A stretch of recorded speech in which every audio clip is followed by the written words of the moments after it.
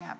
What does that mean? I mean, what are the consequences and risks associated with high levels of public debt?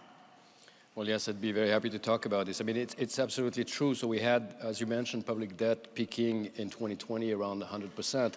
And then 2 years after that, it's been coming down a little bit. And some of it has been, in fact, the fact that we had, of course, a surge in unexpected inflation that has increased nominal income. Let's not forget that this will tend to have an effect on debt to GDP ratios.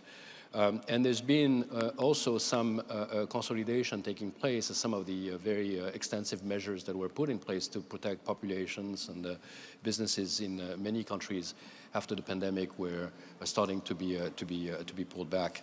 But going forward, we do see this increase again in public debt on the back of rising interest rates and slowing growth in the world economy. We had our economic projections released yesterday, and we do see a relatively low growth going forward, and not just this year and next year. We also anticipate that there might be a little bit less in terms of growth momentum when we look 5 years out at our forecast horizon, and that of course makes debt dynamics a little bit more challenging for many countries.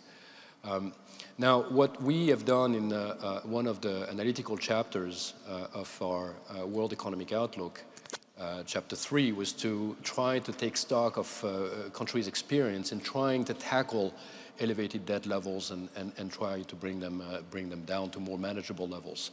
Now, of course, you could always say, well, if there is enough growth, problem will take care of itself.